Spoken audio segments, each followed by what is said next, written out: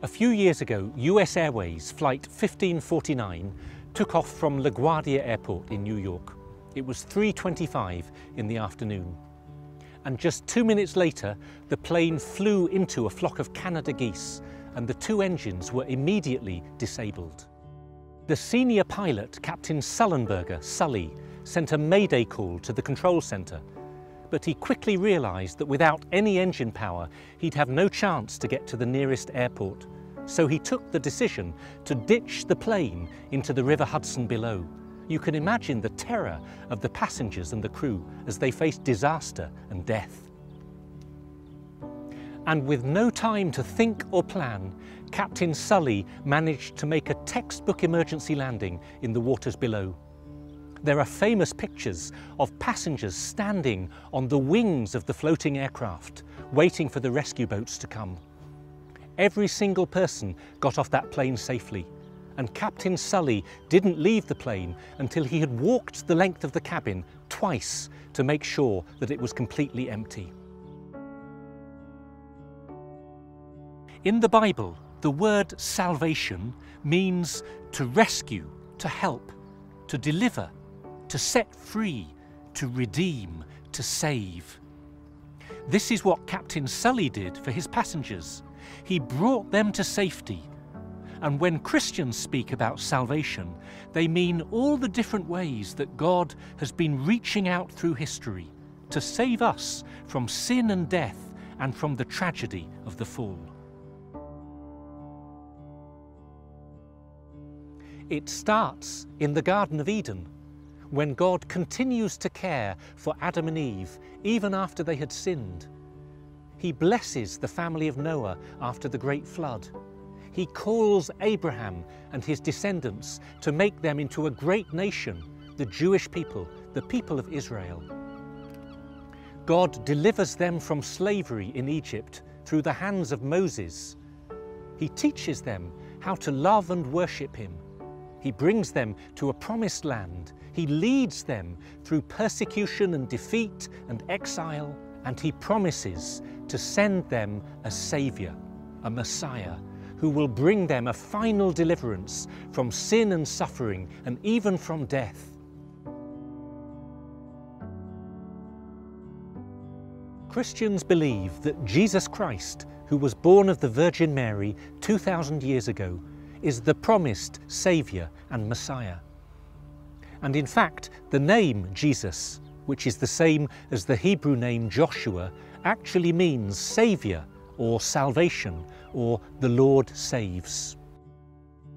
God's desire to bring us salvation, which is expressed in so many ways in the Old Testament, is fulfilled in Jesus Christ. His death on the cross brings us forgiveness and healing, because it was the perfect act of love and obedience, of infinite value. His resurrection brings us an extraordinary new life and the hope of heaven. And the gift of his Holy Spirit fills our hearts with the love of God and unites us in the community of the Church.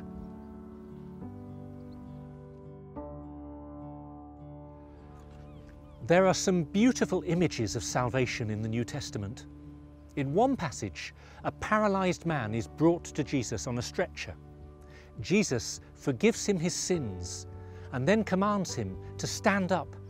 And to the amazement of the crowds, he picks up his stretcher and walks out of the building. He is set free physically and spiritually.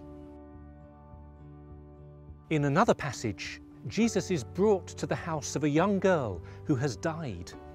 He wants to help, but they just laugh at him.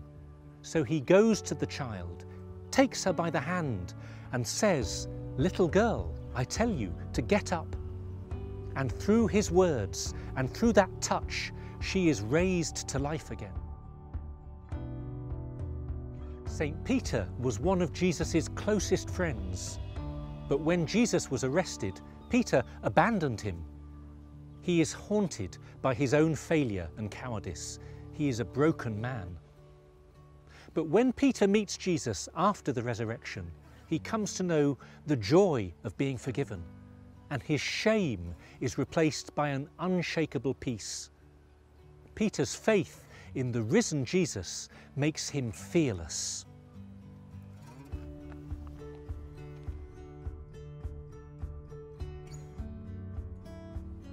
Jesus can change our lives today if we believe in him and let him help us. We can be trapped in sin and selfishness and resentment. We can be overcome with fear or failure or regret. But Jesus can bring us forgiveness and peace of heart and a new sense of purpose. The knowledge that Jesus is my Saviour gives me such security. I know that God is faithful. It makes me fearless, and it gives me the hope of eternal salvation, of sharing in the life and the happiness of heaven when I die. One of my favourite passages about salvation comes in Psalm 18 in the Bible. It goes like this: God is my rock, my fortress, my deliverer, my shield, my place of refuge, my stronghold.